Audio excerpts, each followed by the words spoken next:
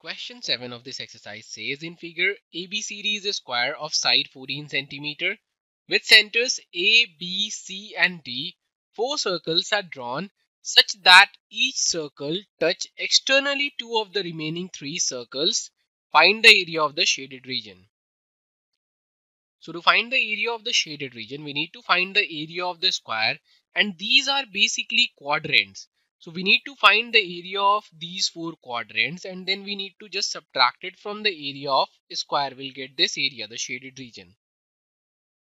Now let's find the area of quadrant, that is 1 by 4 multiplied by pi r square. So it will be 1 by 4 multiplied by 22 by 7, and we will take the radius as we know that one of the side of a square is 14 centimeter. So let's say DC is 14 centimeter. So half of DC is basically 7 centimeter. So 7 centimeter is the radius of one quadrant. So it will be 7 square. And on solving this, we'll get the area of one quadrant as 77 divided by 2 square centimeter. Now let's find the area of 4 quadrants. So as we can see that all the quadrants are same, they are having the same radius. So we just need to multiply the area of quadrant by 4. So it will be 4 multiplied by 77 by 2. And on solving this, we'll get 154 square centimeter. So that is the area of 4 quadrants.